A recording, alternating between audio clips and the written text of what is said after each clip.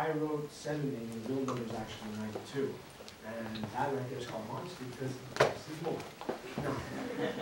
Looking at how I pay myself, it's not based on how I look. It's strictly based on feeling and emotion, and not necessarily those good emotions. The one here on the left, that's anxiety. The one in the middle, paranoia. And that last one there, I was having a weird day with toothpaste. So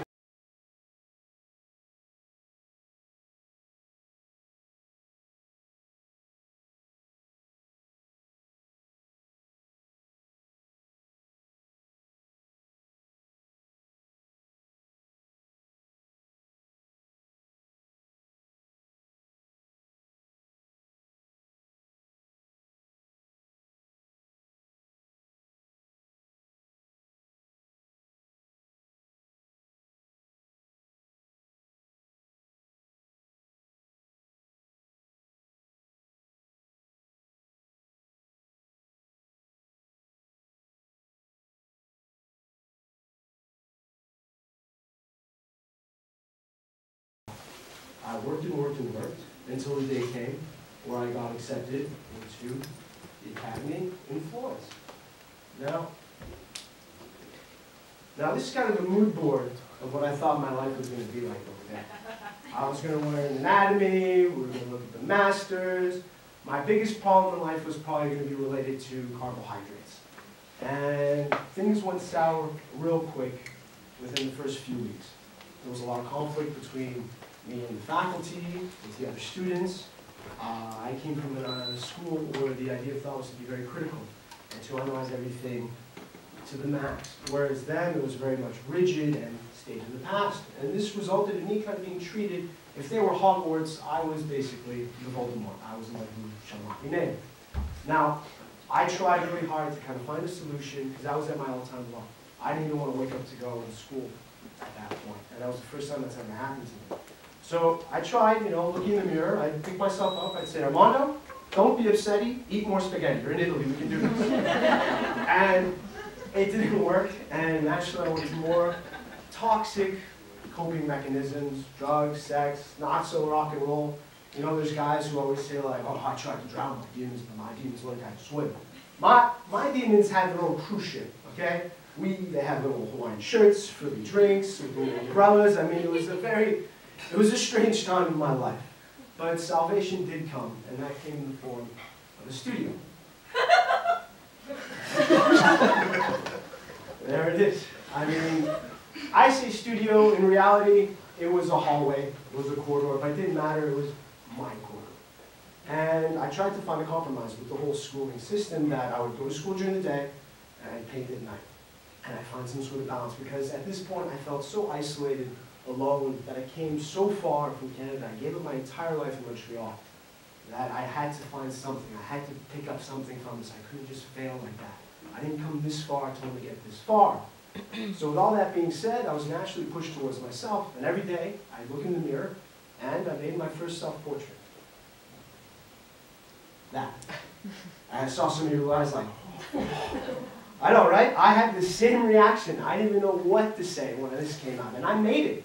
I made it. Even posting that on social media, I was freaked out. I remember having my phone, I took it, I threw it out the window, I took my laptop, I put it in the microwave to block all the Wi-Fi signals because I didn't want to hear about it. I was so scared. This was the first time I took something so vulnerable and also not a flattering image of myself and put it out there for the world to see. And keep in mind, before I left, the last paintings that I did were these ones here. So that's a big jump. And thinking about, what are my friends going to think? What's my family going to think? I also had professionals who were scouting me at the time. How do I explain this? It was a lot of chaos and uncertainty. But between all that, there's one thing that I knew that was positive. I felt good. I felt relief doing that. So I continued. I kept making portrait after portrait. And bit by bit, I started to understand that all these negative emotions, you got to give them their time of day. You got to honor them. You can't just paint over a fake positivity. So if you're angry, be angry. If you want to cry, cry. I love crying. I mean, every Saturday I pencil that into my agenda to cry. Like, but today I'm going to be doing a TED Talk, so that can't happen. And when I say cry, I mean have like a good cry, not the Hollywood stream, glamour tear, just like, like a real type of ugly cry where you can't keep track of all the fluids coming out of your face type of cry. Because all these emotions that we have, they're there, they're not permanent, and also they're not fact. And I wasn't the first one to start diving into this idea of going within inside myself and seeing how the emotional anatomy of myself is formed. I kind of started to look at it as balance and seeing it as, a meal. For example, you would have a balanced meal of protein, your carbs, your veggies. You wouldn't just want to have the good times all the time. That'd be like saying, hey, I'm going to eat ice cream for the rest of my life. Great idea if you're 6 years old and you don't know what diabetes is. It's going to have some long-term problems. So, if we look at the greats, Frida, Rembrandt, they were doing this way before I was. And they didn't just paint themselves because the model didn't show up. They were doing it because they were looking at how they were feeling, what was going on inside themselves, and putting that on canvas for us to look at. Now, one quote that stuck with me since Montreal to where I am today is, being an artist means forever healing your own wounds and at the same time endlessly exposing them. Yeah? Yeah. Bill John. Yeah. So, as I kept going, I realized that this was self-care, and I was improving in my personal life. That my communication skills got better, my relationships were getting stronger, I was able to accept myself. And at the same time, I was also able to configure the bad parts, because self-love has no value without self-awareness.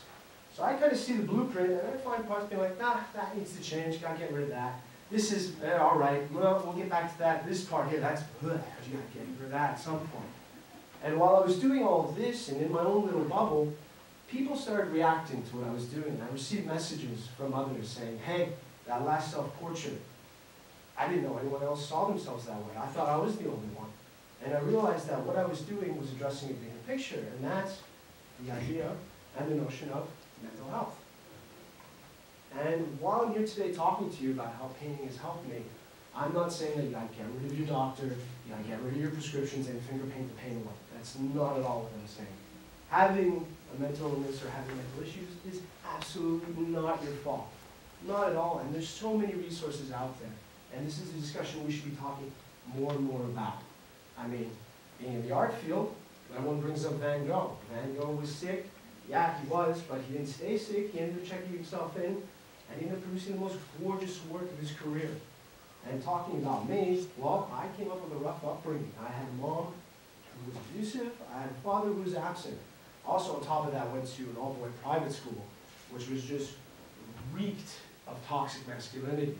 But after that, I did therapy. I did 10 years of it, and I still do it, and I'm fine from the looks of it. Now, continuing on with how this went, I mean, do I have any regrets on how things turned out? No. Am I perfect? Absolutely not. But I like to say I'm more stable than I was a long time ago. Was this an easy process? No.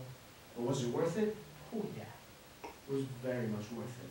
So next time that you're feeling something, that you have a negative emotion, and you're feeling sad, you're feeling angry, it doesn't make you a monster. Not at all. It makes us human. It exists. It's balanced, and you have to let it go. So maybe the next time you're going through a rough patch, you can paint, you can sculpt, you can draw, you can dance, you can make music, you can do whatever you want. And no one has to see it. You can keep it all to yourself. You can write a journal, burn it, and then eat it. Okay, maybe don't eat it, because then if you eat it, I mean, that's not kind of good unless you're writing it on like a piece of ham with mustard, then fine. But if I was your roommate, that'd be kind of strange. But I don't judge. I mean, you gotta do what you gotta do.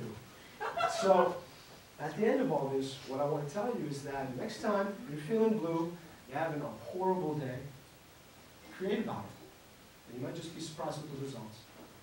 Thank you.